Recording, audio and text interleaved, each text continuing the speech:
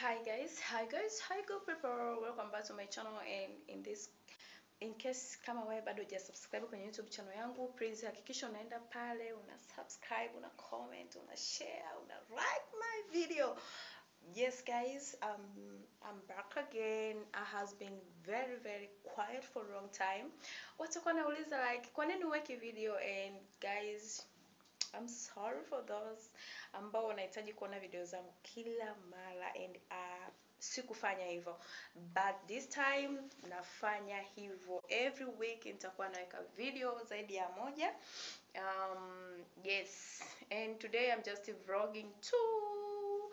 I'm doing a vlog. Naenda kwa rafiki yangu kumsindikiza, kumpeleka kwa fundi, I mean, yes, sorry. Anaenda kutengeneza kushona gauni, kudesign, I don't know kudesign kufanyaje, wherever, kwa ajili ya send off yake. Yes. So yeah, let's go together. It's morning guys, na sijanywa chai. I'm just doing nafanyaje, napunguza mwili, I don't know, nafanya pia mazoezi. So yeah, let's go together guys. I'm so red. Nichelewa, but anyway.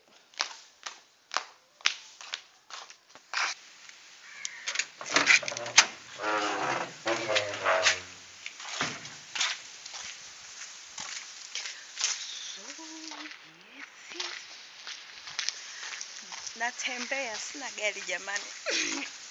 Na wala sichukui usafiri. Natembea.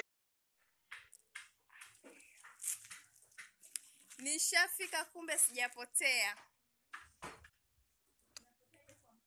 Napoteaje kwa mfano mtu mjanja kama mimi? Hii labda ndio mshonee.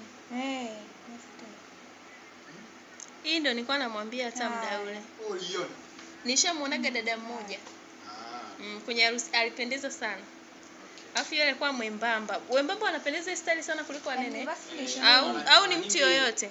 Wanene hizo nguo zinapendeza. Naona wembamba. Yule dada alikuwa mwembamba, yani kama hivi Stella. Alikuwa mimi kupitiliza kupendeza. Okay. Ila hata kama ilikuwa na mimba na nini ile hiyo haionekani kwa sababu hapo kuna guys, tunahangaika tu mtaani. Ambaye anamfahamu fundi mzuri jamani. Anashona kwa bei ya kawaida. Please tag her on my comment below. Tumjue. Like imagine hivi tulivyopauka. mwezi amekuta ndio vimesha upande. Sana kama ya kwako. Ndio bala. Kama vidole sasa. Bi harusi anatembea juani. Imagine. No way. But we are just tunaenda kwenye appointment ya mwisho.